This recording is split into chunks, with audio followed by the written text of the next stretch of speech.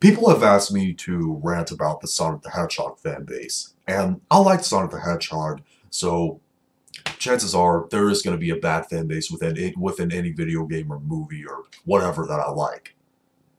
But anyways, onto that.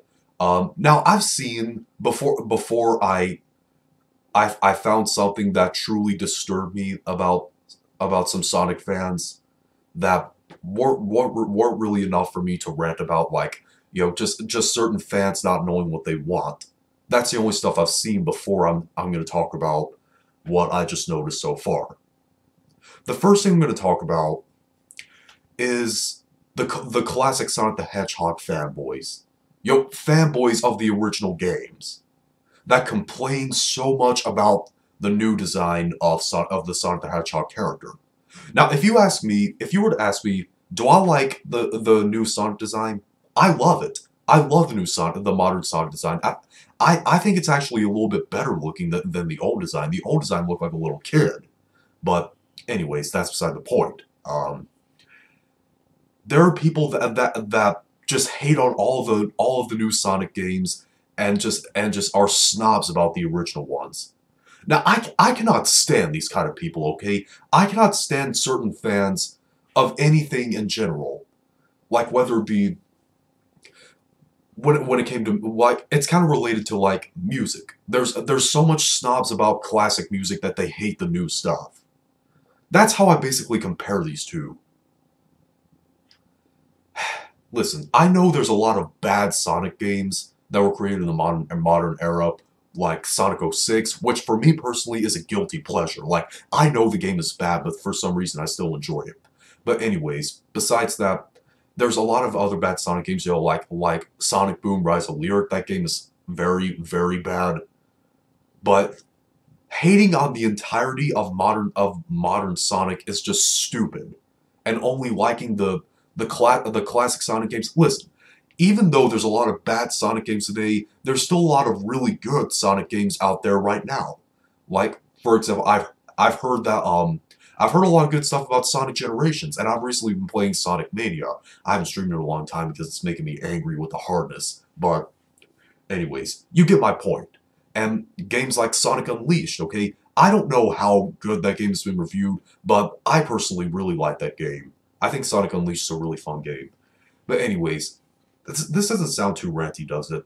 But anyways, yeah, it doesn't sound too ranty right now, I know, but that's because we haven't gotten to the truly, like, really bad stuff that I'm going to talk about. And that truly bad stuff, if you ask me, is the perverted fan art that is being made by some fans. Now, do you guys remember when I ranted about the fan base of that cartoon show on Nickelodeon called The Loud House for making that weird, perverted pedophilia fan art?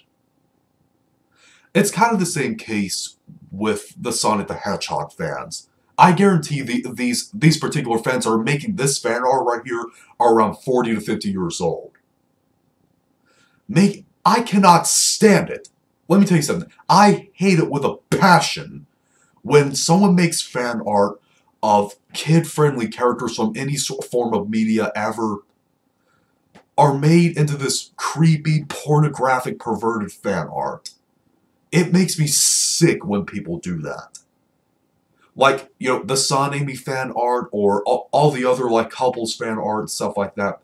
I hate it when people are making fan art like that. When people are making fan art of, kid-friendly characters from any form of media having sex, I hate that with a passion. I get some... These particular people are setting off so many possible pedophile alarms. What? These particular people could be pedophiles. Sick people making sick fan art. Like, there's a lot of bad stuff about the Sonic fan base as far as I've seen, but I only wanted to talk about those couple too because those two pretty much are the ones that stand out to me. Along with, the fans not knowing what they want. But that's not really as bad as what I'm talking about with these particular two. The creepy, weird fan art and the nostalgia purists. I hate nostalgia purists so much, but I don't hate them as much as people who make this weird fan art. I've actually seen some fan art, some Sonic fan art in the past, and it's gross. It is absolutely disgusting. Like, oh my god. The, like I said, these particular people that make this particular fan art are most likely a bunch of 40 and 50-year-old pedophiles. I've gone on a tirade about this, I know, for a very long time already, but it makes me sick. It's gross. Why make certain fan art like that? And the nostalgia purists. Your childhood does not exist anymore, okay? Let it go. The classic games were great games, okay, for their time, and they've still pretty much aged well today. But let go of the past, okay? Your childhood is over with.